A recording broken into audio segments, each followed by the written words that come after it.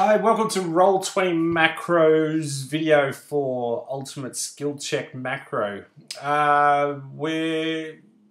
Basically, we've created this macro to help you with skill checks and without referencing the character sheet over and over for those skill checks, especially if someone's casting a spell at you and constantly got to go back to your character sheet to get your saving throw.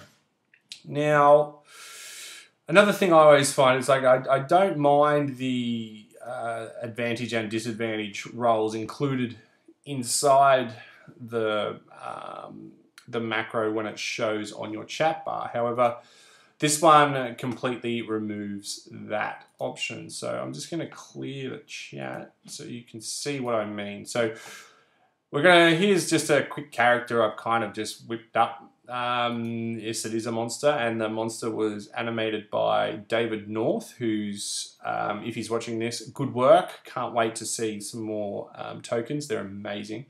Now, if we to open our character sheet,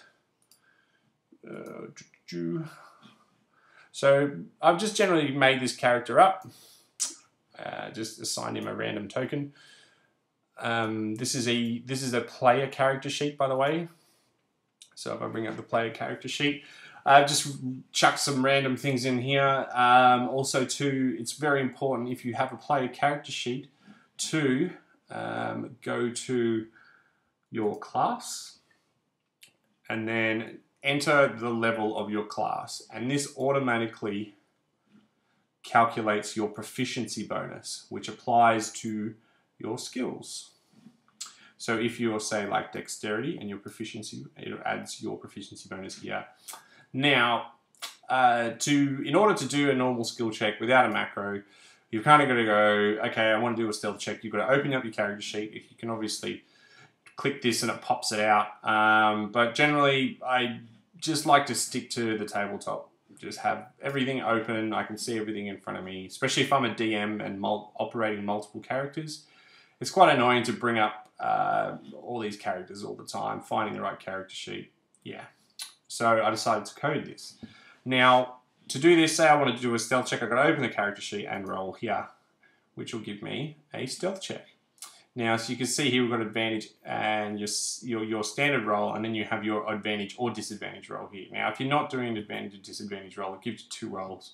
Sometimes your players can get confused. I sometimes, can kind of find it annoying. So in this one also, if you stealthy dude and goes dark in the dark. Ignore my random mess.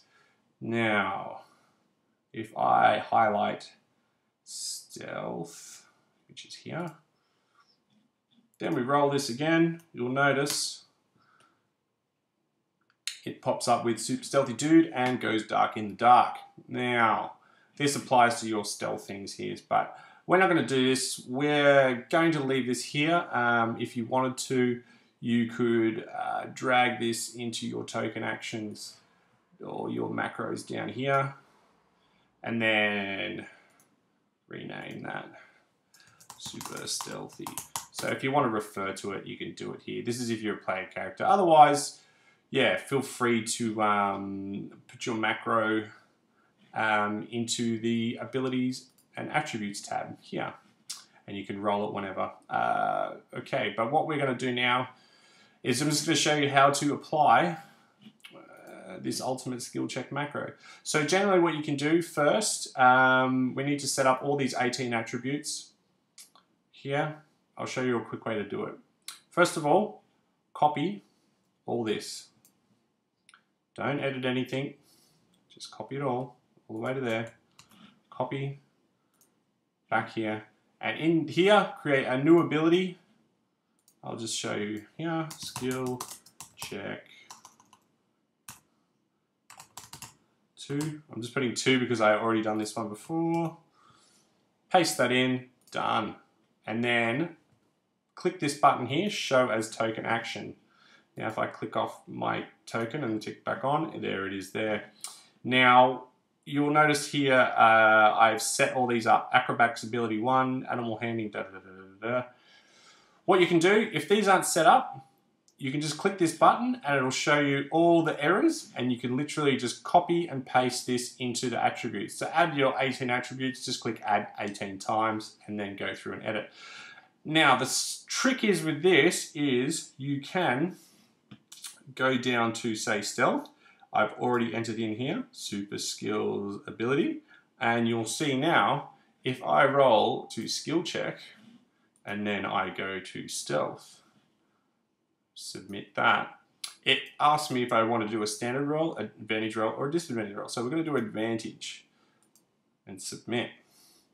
Now this macro will spit this out, which is, for me, I find quite important, especially for my players, because sometimes I find they've got a +8 or 9 when they're second level, which just doesn't sit well with me. So it's good to feedback and get in there the information that you want to enter and spit out. So it shows us our result. It just shows the highest dice roll for an advantage, the lowest dice roll for a disadvantage, and just rolls 1 dice for a standard roll. And it will tell you. Then it gives us the breakdown. So it's a 1d20 plus 5. Class ability. Now this is what I entered in here. Just this one. So if you want to enter all your class abilities here, so say for now I have my class ability, which is Super Stealthy Dude.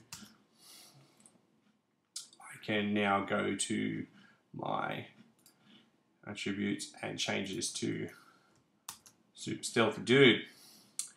And if we roll this again,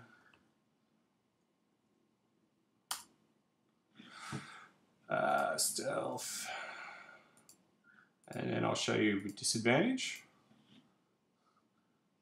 So it's giving me a disadvantage, but because it has the green on there, means my other one was a critical. So if it's purple, you've got a critical and a fail. But it will give you the lowest number, okay? So it'll give you the lowest number out of 2 dice. It won't show 2 dice, it'll just show 1, just to avoid confusion. Second part of this, you will see here what I've replaced, the Super Stealthy Dude, will come up. So if anyone is querying what you want to do, you're able to just go, okay, well that's my ability there. Yeah, and it just operates in the feed. It's good for the DM's feedback, it's good for your feedback. Now the last bit is here, which is the skill level. As you can see here, this guy is proficient in it, so it will give the number 2. 2, as you can see, the key is 1 is Jack of all trades, boom, and then 3 is expertise. So if I change that now to an expertise, and let's roll that one last time, stealth, advantage, boom. It'll show level 4 expertise. Oh, I've got to change that now. Never mind. Alright, so that's basically how we operate that. If we do a no, or let's say we do a, let's do a different dice roll. Let's do persuasion. He's not very persuasive. Let's just do a standard roll. You'll see here level 0. Which means he's not proficient at all.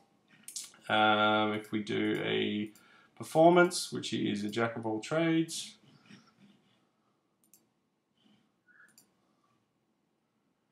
Jack or performance, you'll see there's a 1. And there's no class ability because I haven't applied anything to it, and that's how it'll show. So I hope this helps you a lot. It speeds up gameplay, and yeah, I hope you can all enjoy it. Just remember, this is only for the player sheet. If you click this, it converts to the NPC for DMs. This I will draw up a new macros, particularly for the NPC sheet. I'm halfway through this now, but if you follow us on Facebook, I will let you know when it comes up. Okay, thanks very much. Hope you enjoy, and happy